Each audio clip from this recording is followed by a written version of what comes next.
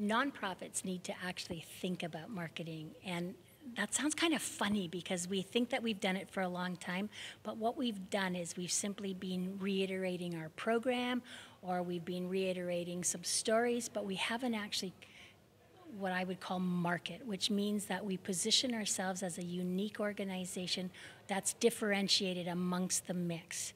And so I think what not-for-profits really need to do, the most thing they need to do, is they need to understand their very unique position within the entire market of not-for-profits.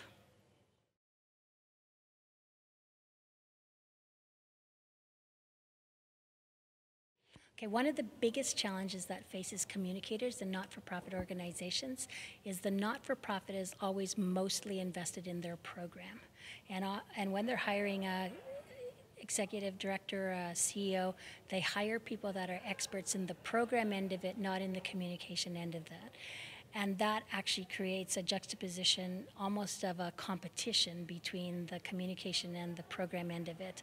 And because their bias is program, that bias is in everything, right? So they're always biased towards program. And program has a very unique language that rarely intersects with their supporters. So if they can get their executive director to some communication conferences, that would be awesome. But they need to actually build a really strong personal relationship with them, and they need to be able to articulate why communication is as important as it is. And when that starts to happen, there can actually be a really strong relationship between the two, because as a communicator, your most powerful tool is an executive director that trusts you.